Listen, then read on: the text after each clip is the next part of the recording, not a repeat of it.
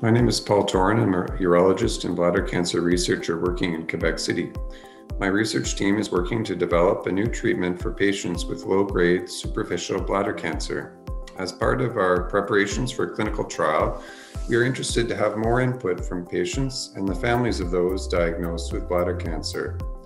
If you or someone close to you has been diagnosed with low-grade superficial bladder cancer, and you would be willing to volunteer up to an hour of your time to share your comments and experiences pertinent to our planned clinical trial, please contact Bladder Cancer Canada for further information.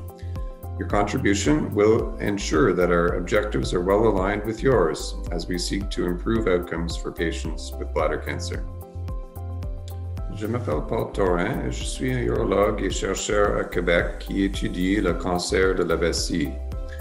Mon équipe de recherche travaille au développement de nouveaux traitements pour les patients atteints d'un cancer de la vessie superficielle de bas grade. Dans le cadre de nos préparatifs pour un essai clinique, nous souhaitons avoir des commentaires de la part des patients et des familles des personnes diagnostiquées d'un cancer de la vessie.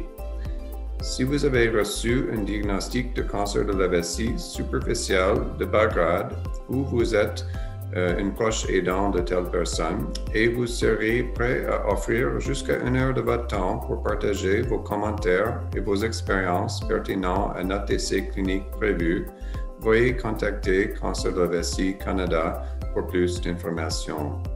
Votre contribution nous aidera à nous assurer que nos objectifs sont bien alignés alors que nous cherchons à améliorer les soins pour les patients atteints d'un cancer de la vessie.